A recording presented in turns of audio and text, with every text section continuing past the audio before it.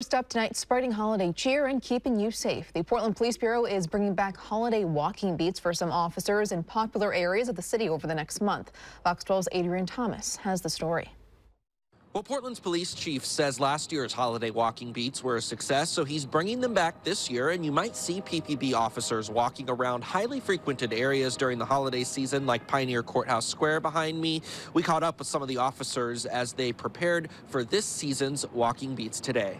And I'm going to tell you this too. Beginning on the bustling Black Friday shopping day and at holiday events planned across the city, PPB is sending officers out on the street to keep Portlanders at ease, but also build relationships. Chief Bob Day says the walking beats during this busy time of year are a huge opportunity. Transforming the dynamic between the police and the people we serve, reducing crime and the fear of crime, and organizational growth and development.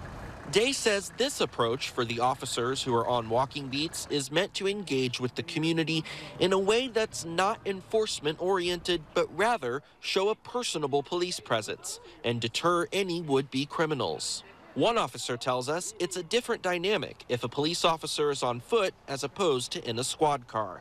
To be able to have just natural interactions as we're going down the sidewalk, smiling, asking people how they're doing, it can be a real builder of our relationships with the community, visitors to the city, and also people that, may be struggling. Chief Day says this year officer walking beats will be not only downtown, but other highly trafficked areas such as in and around Mall 205 and Mississippi Avenue, or any area across the city that Portlanders flock to during the holiday season. Day says that while staffing issues with PPB remain a challenge, the citywide foot patrols reinforce positive trends the city is seeing. I haven't shied away from the difficulties that we face as a community, but in our hard work as well as community efforts, crime is trending down.